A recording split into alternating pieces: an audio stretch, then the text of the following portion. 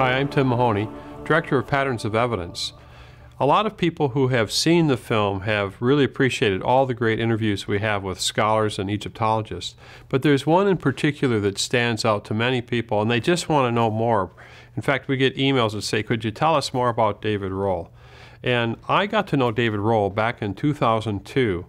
In fact, I was editing and it came to me that a thought came to me that I should stop editing. I was in a really difficult part of the film and go to my library.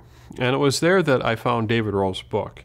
And when I looked at it and I saw what he was talking about at the site of Avaris, I knew I had to meet this man.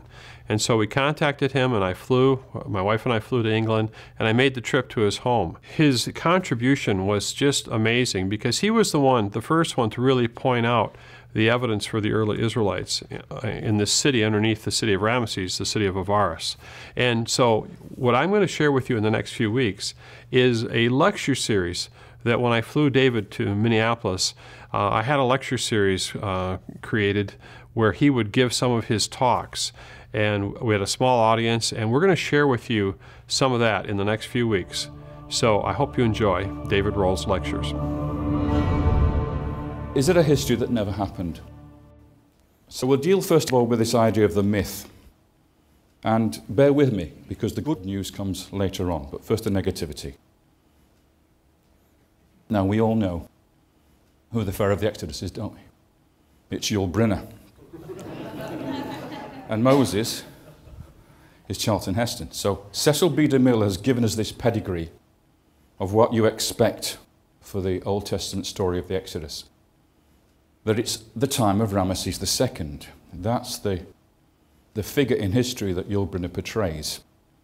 And it's that tie-in between Ramesses II and Moses which has caused all the troubles. And what I'm going to do first of all is I'm going to introduce you to two books. One is called It Ain't Necessarily So. It's written by Sturges and McCarthy. That's two English authors. And then the second book is a more famous book. It's by Finkelstein and Silberman, called The Bible Unearthed. And some of you may have read that book. It's basically the Bible not unearthed, because they come to the conclusion that there's nothing that they've ever dug up in Israel that actually confirms the biblical stories. So I'm going to give you one or two quotes from those books.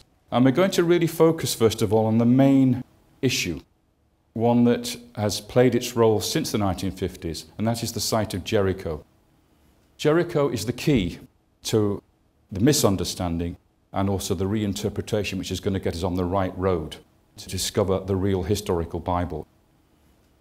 With Ramesses II as the Pharaoh of the Exodus, we end up with a date for the conquest of the Promised Land around 1210 BC.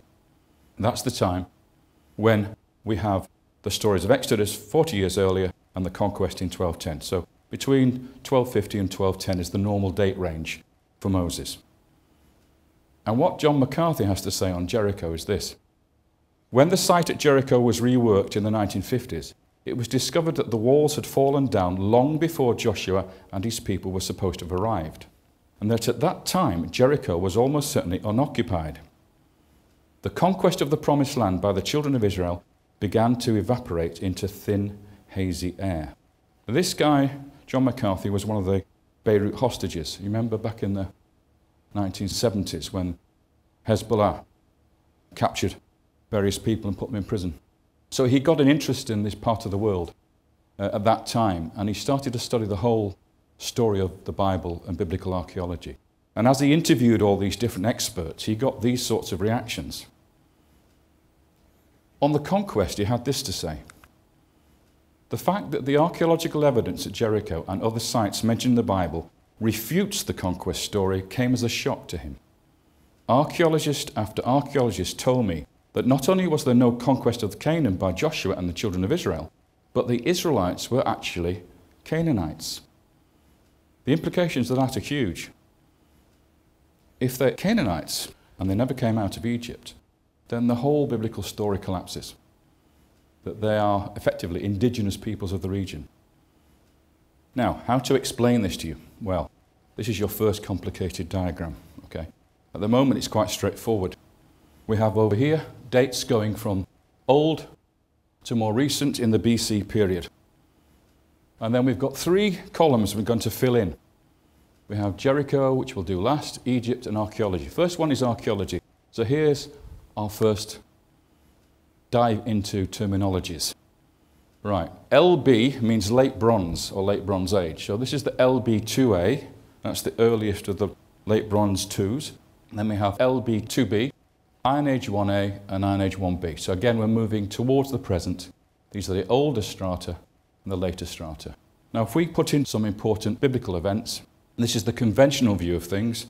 We have the sojourn in the late bronze 2A period, probably a little bit earlier as well. We have Moses and the Exodus in what's called the late bronze 2B. And then, of course, following that, we have the early judges in the Iron Age, and again, the late judges in the Iron Age 1B. That's how the scheme is worked out normally by academics. Now, if I put the Egyptian data in, this will start to become clearer. I'm sure you've all heard of a king called Akhenaten, the heretic pharaoh. Well, I've placed him in there in what we call late bronze 2A, the late 18th dynasty. He's the predecessor of King Tutankhamun. Then above him, we have our famous King Ramesses of the 19th dynasty. Then we have the 20th dynasty with Ramesses III, and then the 20th and 21st dynasty going on towards the present there. So Akhenaten and Tut were contemporary with the Sojourn period, and Moses is a contemporary of Ramesses, and then the Judges period is the 20th dynasty onwards. That's how it's all worked out. But if we look at Jericho, we get a bit of a surprise, because there is one late Bronze Age house in this era here, and otherwise we have an Iron Age town, Iron Age 1B town up there, settled on top of the mound, and then in the middle we have that. Nothing. No Jericho. No buildings, no people, no pottery. And that is where the conquest is placed. That is why people say the conquest is a myth. Because there was no Jericho as walls fell down. Now that is true. That is all archaeological fact. Okay, so something's wrong here. Either academics have got things wrong or the Bible's wrong. Which is it? As you can see, David is a great communicator, and he really lays out the problem that the Exodus story is facing. So join us next week when we'll have more of the David Rohl Lecture Series.